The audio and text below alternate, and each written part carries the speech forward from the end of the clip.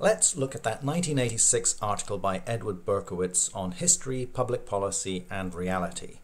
In that article, Edward Berkowitz makes some claims. He says that historians have something to teach public policy makers and public policy analysts, or rather he says that public policy analysts have something to learn from historians, because the task of the historian is to explain the present in terms of the past.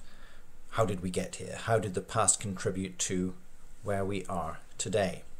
And he gives a couple of policy examples where he says public policy makers can learn something from historians.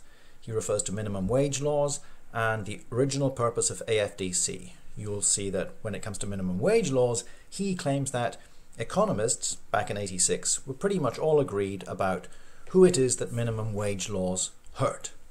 And when it comes to AFDC, he said that the original purpose of AFDC was, well, I want you to tell me what it is.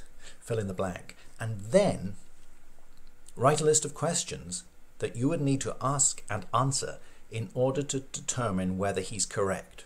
So let me put this another way, I hope simply. I want you to tell me what questions you would need to ask in order to determine whether Berkowitz is correct in his claim about the original purpose of the AFDC program. Okay, I want your questions.